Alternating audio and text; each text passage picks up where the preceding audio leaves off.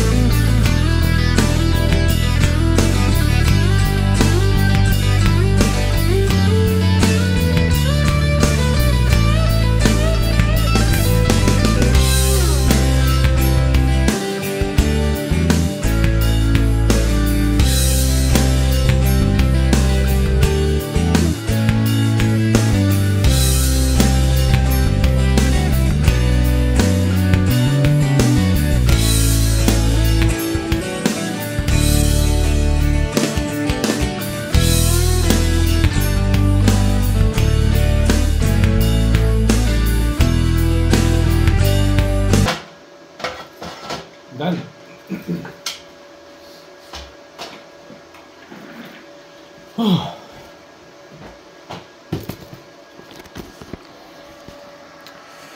There you go.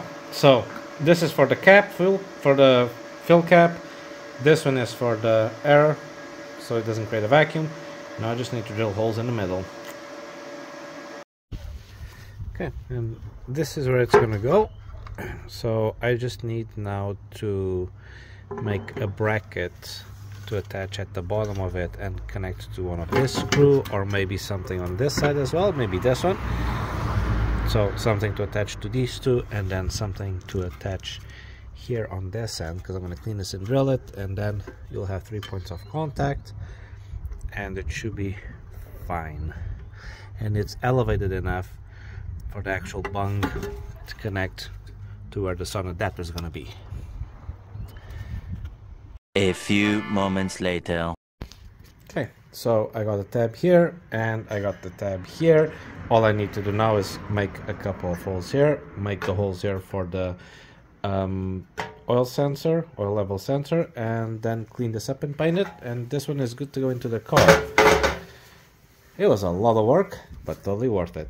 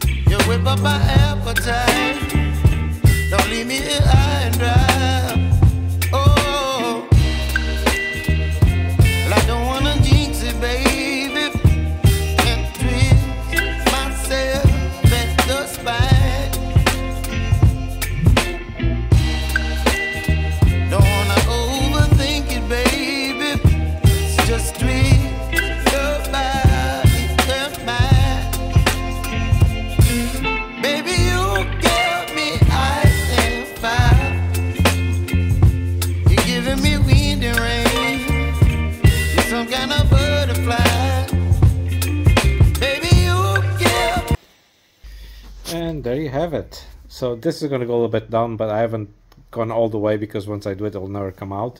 But yeah, and fill cap, oil level sensor, and the airflow. So the air filter. So this is basically just a float. When the oil is high, this will float and give me a right level, and this will connect to a gauge. So yeah, now put this on the car. Oh, actually no, I need to tap these holes first so they can get screws in. But after that, onto the car it goes. Okay, first things first, excuse for the mess on the desk. So this is how it's going to work here. This is the oil, as explained here, or shown purposely in this cup, and the float floats in the oil. And here is the gauge.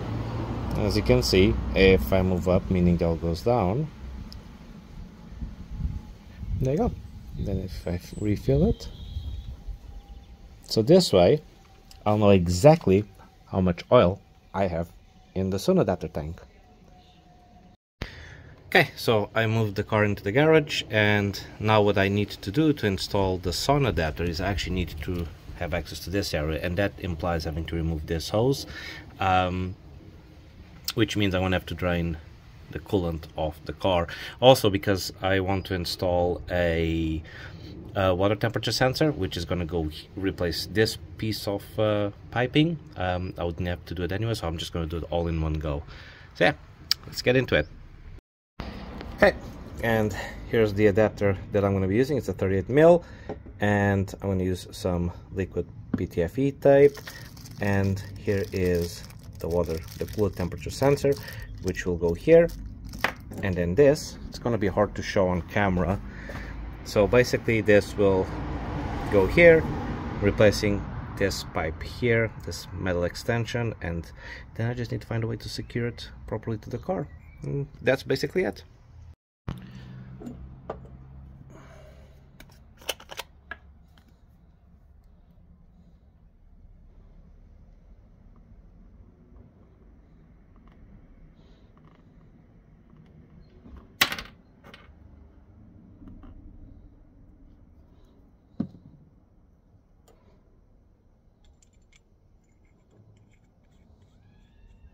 When using these, you just have to make sure that it doesn't actually block the flow of liquid, which is not the case here.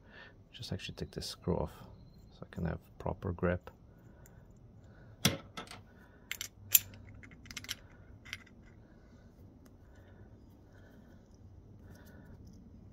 Also, don't over tighten this, because you're like you might introduce cracks to the actual aluminum or aluminum body. So just make sure you get tight, but not overly tight.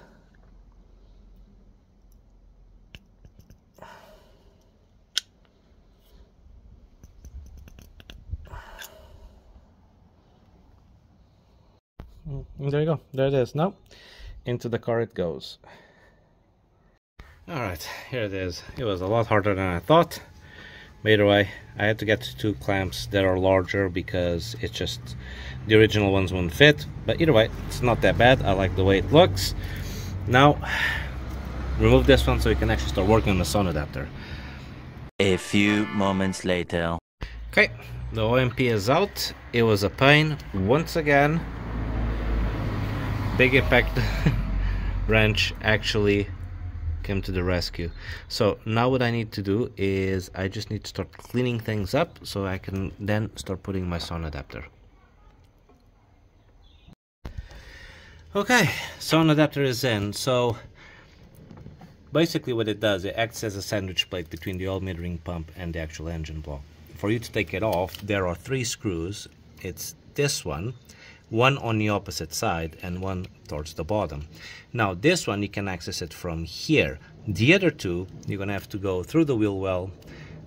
So the one at the top, basically opposite this one, you can access it through the wheel well. The one at the bottom, either if you have a very long extension with a swivel head, you can go through the wheel well, or you go from underneath the car. So now that this bit is done, I can actually start thinking about replugging back the hoses and then start getting the placement for the SOHN adapter tank. Don't forget, I also need to attach this because I don't want this to be flapping about when the engine moves. And there you have it, all plugged, all connected. Now the only thing left is to put some oil in it, so let's do it. Now it's also the best time to actually check for leaks.